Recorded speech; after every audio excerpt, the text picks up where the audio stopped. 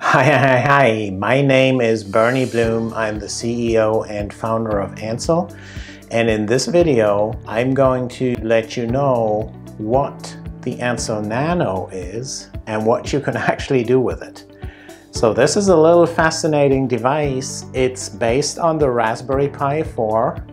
It has a completely fanless case. So the case is the heatsink, just as with our older brother and bigger brother, the Antsle 1. Also, the Antsle Nano is completely fanless. We just want to tell you, what are people actually doing with it? What are our customers doing with it? What can you do with it? So if you enjoy this video, please consider subscribing to our channel, and let's dive right into it.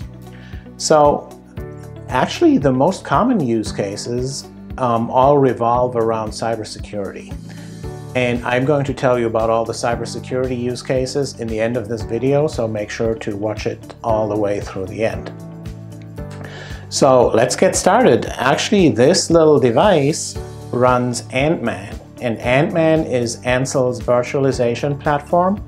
So you can think of it as your own AWS or DigitalOcean in a box.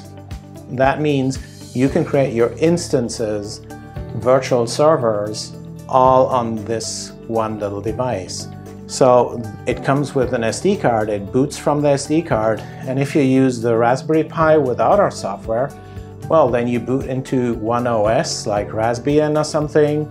Then you want to try another operating system. Well, you need to, shut it down, take out the SD card, flash it with the other OS, and then boot it again.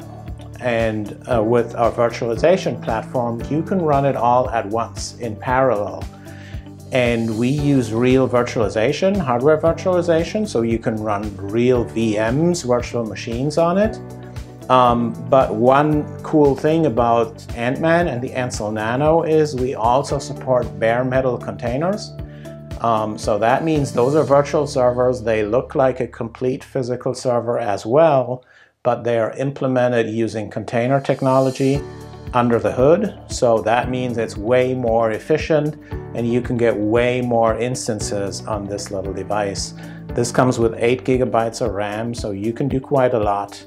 The standard SD card is 128 GB. You can get SD cards up to 1 TB. It has 2 USB ports, so you can add your external storage to it as well.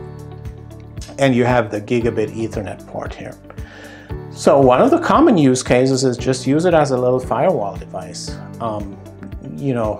Cyber threats are becoming more and more common, and many people want to secure their business with a firewall device or their home with a firewall device. And Antman comes with its own firewall built in, but you can also install more advanced firewall software, like for example pfSense, and link is in the description how to install pfSense.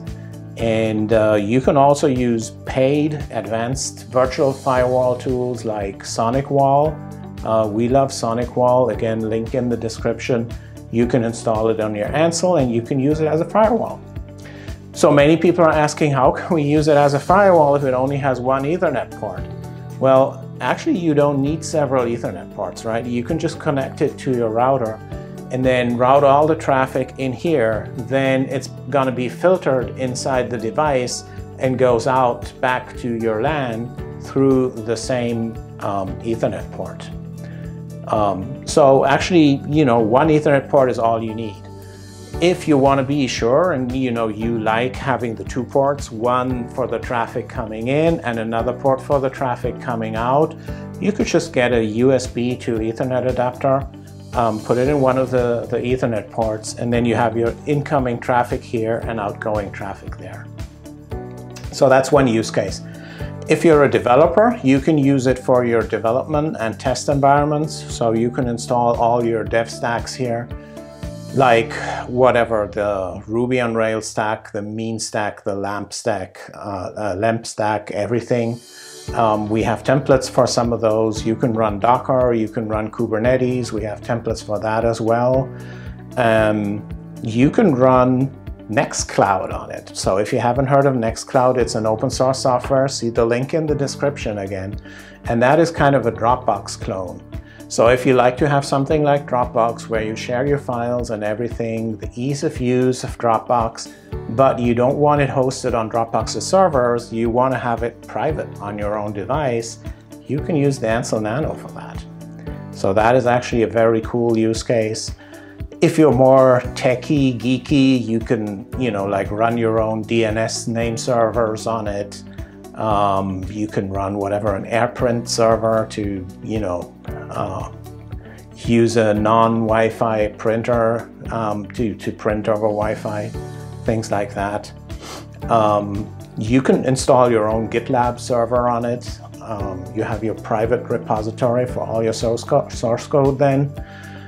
And well, as I mentioned, many use cases are in cybersecurity. So that could be like malware analysis. It could be running Metasploit to see if you really secured some other server and if you can exploit it or not. And you can run all that on these devices here. And why is it so popular using it for cybersecurity purposes? The thing is, if you work in cybersecurity, chances are probably you run several scenarios. By the way, it has software-defined networking, so you can create your VLANs in a breeze, and the VLANs can be a replica of your attack surface, right? So say you have some real servers that you want to secure, so you can create a replica of these in virtualized servers, create your VLANs in a breeze, and then create your scenarios, then see if it all works, protecting it. If it doesn't, you can tear it down and try it again. So for that, you can your scenario, you can just create a template from it, right? And all our snapshots and templates and everything are all instantaneous. So that's what our customers are telling us. If they want to do that in other software like VMware or something, it would be a huge effort and it would be a long story. For us, we just have a long list of ready-made templates. You just say click and create your own virtual servers and your own set of virtual servers, and then create your own templates from it so that next time you can just spin them up the same way as you left them before. So it's really fun to use Ant-Man on a daily basis to quickly spin up and tear down your virtual servers, your environments, and things like that. And everyone in cybersecurity just loves that. So yeah, those are a few examples. Obviously, there are many more. If you enjoyed this little video, please don't forget to hit the like button if you don't mind. It really helps us. It helps the YouTube algorithm, and it just helps other people see this content. And also consider subscribing to our channel if you want to hear more content like this one. And please comment down below what use cases you see and you would like to do on the Antsle Nano. And this could be suggestions for us on what templates we could create for you guys and stuff like that. Alrighty, thanks for watching. Have a good day and see you soon. Bye.